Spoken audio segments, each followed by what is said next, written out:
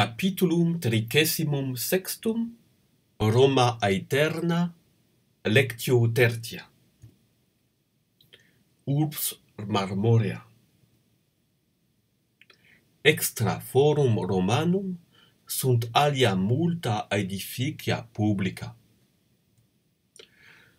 Iam veteres reges Romani in vale Murcia, quae inter Palatium et Aventinum interjecta est, circum maximum constituerunt, qui a Caesare renovatus plusquam 300 passus longus est, et 800.000 spectatorum capit.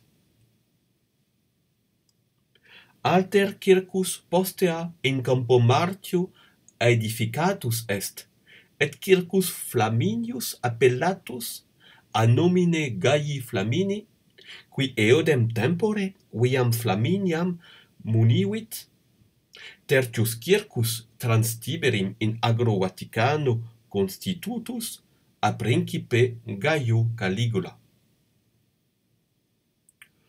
Non procul a circo Flaminio Gnaeus Pompeius consul amplissimum theatrum marmoreum aedificandum curavit cum porticu et nova curia. In curia Pompeia statua Pompei locata erat, ad cuius pedes Gaius Iulius Caesar a Marco Bruto Cassio alisque senatoribus necatus est. Et factum est idibus Martis quarto anno postquam Caesar exercitum Pompei superavit in Thessalia ad oppidum Pharsarum. Post necem Caesaris curia Pompeia a populo irato incensa est. Caesar autem priusquam ita necatus est, non solum vetera opera refecerat, sed etiam nova constituerat. In ea urbis parte, quae est post comitium, multis domibus privatis destructis, novum forum fecerat, in quo templum vederis genetricis situm est.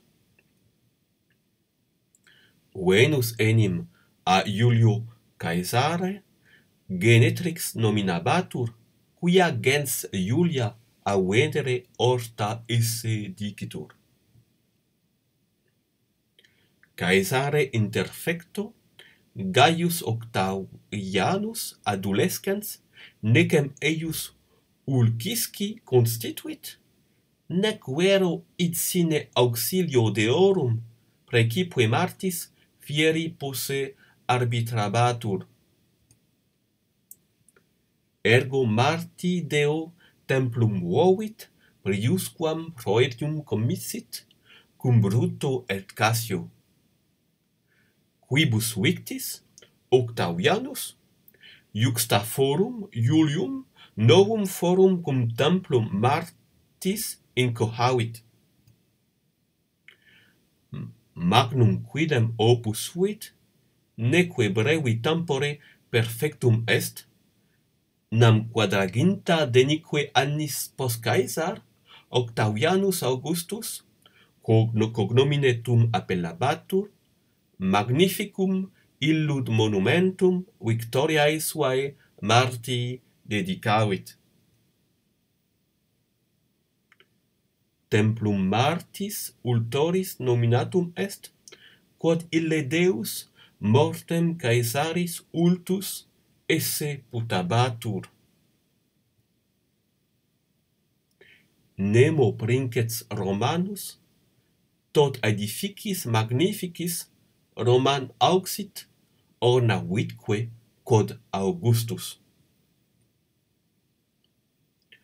Non solum aedes sacras vetustate collapsas, aut incendis absumptas refecit, sed plurimas domos e lateribus factis destruxit atque tot et tanta nova opera marmorea edificavit, ut jure gloriatus sit, marmoream se relinquere urbem quam latericiam accepisset. Iuxta domum summam Palatinam, templum Apollinis fecit, cum porticibus et bibliotheca Latina Graecaque. In campo Martio plurima opera excluxit, e quibus memoranda sunt haec. Porticus ad circum Flaminium, quam a nomine sororis suae porticum Octaviae nominavit, Theatrum Marcelli, appellatum a sororis filio Marco Claudio Marcello, Arapacis, in qua sacerdotes virginesque vestales anniversarium sacrificium facere iussit, Mausoleum Augusti, ides monumentum, in quo ossa principis cremata servantur.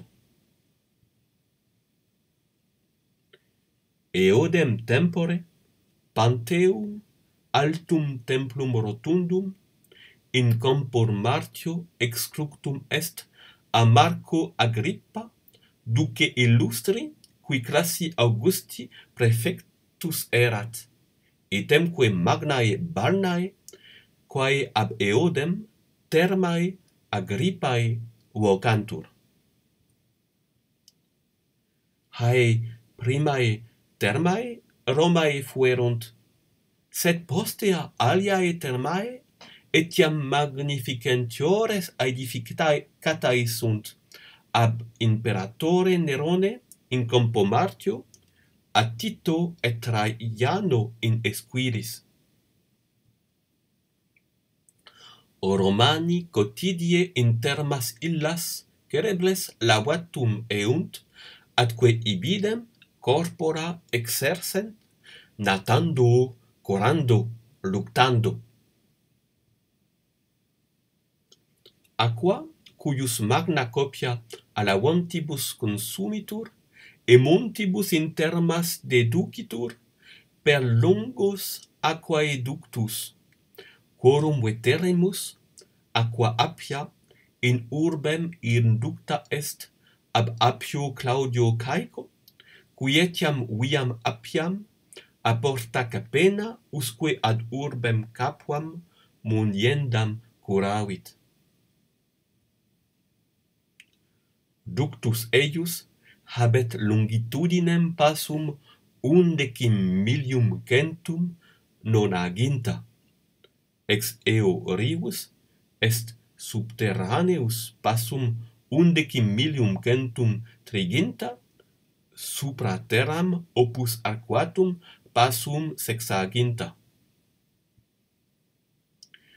Sed ductus clarissimus, aqua Claudia, ab imperatore Claudio, qui ante Neronem Romae imperavit, perfecta est, et habet longitudinem passum quadraginta 6 quadringentorum sex, ex eo opus arquatum passum 6 quadringentorum nonaginta et unius.